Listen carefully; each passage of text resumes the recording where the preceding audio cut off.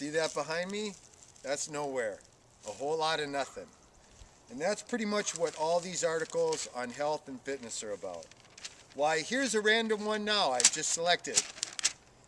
The science of workout music. Yes, it's become a science. The beat becomes very important anytime there's a repetitive movement, or our instincts tell us to move to the beat. Our feet tell us to move to the beat. I got news for this cat.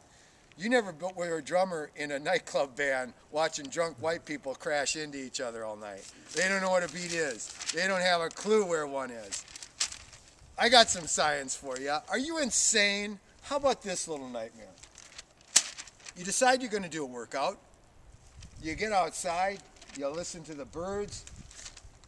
You breathe some fresh air. You smell the dirt, the grass. You get outside. The science of workout music. This is what's wrong with America in 10,000 effing ways. The science, people can't dance. Why make it a science? You don't need scientists. I could tell you this.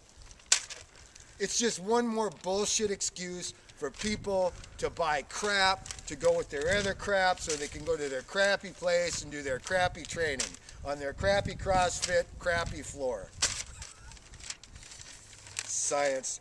By the way, they've broken it down to this. This is what made my head actually effing explode right off its torso. I had to go pick it up.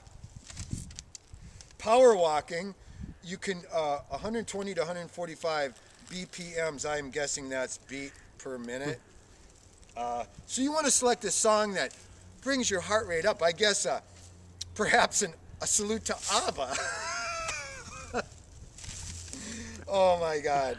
I hate everything about this. I hate this idea. I hate the fact that people think that they can make it a science. I hate the fact that people are willing to work so hard to avoid touching their damn toes and listening.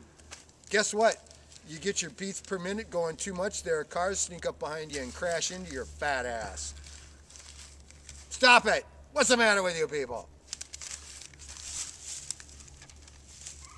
I hope I can find...